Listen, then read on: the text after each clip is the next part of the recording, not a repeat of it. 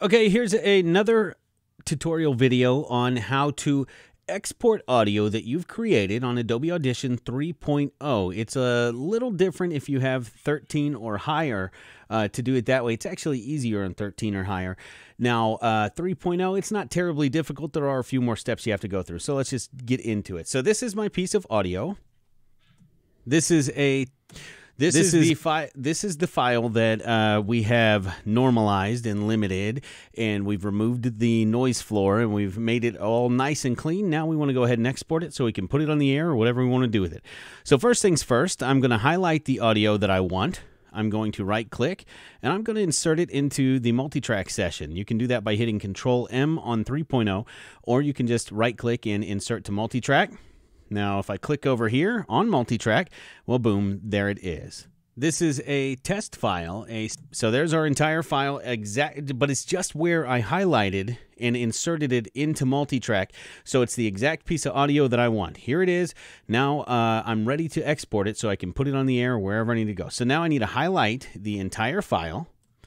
Then I'll go up to File on the top left, Export. Now, of course, there's a shortcut. If you remember Control-Shift-Alt-M, you can export it that way, or it's probably just usually easier to hit File, go to Export, then click Audio Mix Down. So now, here I am. This is my menu. I want to figure out where I want to put it. I'm going to put it right here in this folder, MCOM 150, and this is just going to be Export File Sample is what I'll name it. And I'll save it as an MP3. And here's my little drop-down list. And, you know, pretty standard if you're a Windows user. Now, here's where it gets different. Over on the right side, we have mix-down options. So my source is off the master, or I can click the exact track that I wanted to take it out of. But I have it highlighted. There's only one thing on there, so I can use master, and it's no problem.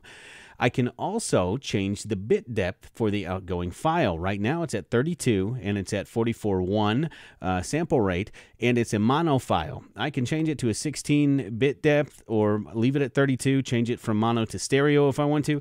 I'm going to leave it as mono, leave it at 44.1 and 32 bit, and that's all I need to do, except I need to hit save.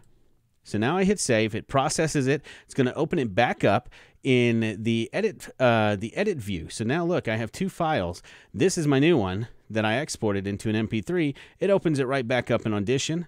This is a test file in my edit view, and there you have it. That's the simple, quick, easy way to export a file on Adobe Audition 3.0. If you have any questions, feel free to email, text, or call me and let me know what you think. Thanks.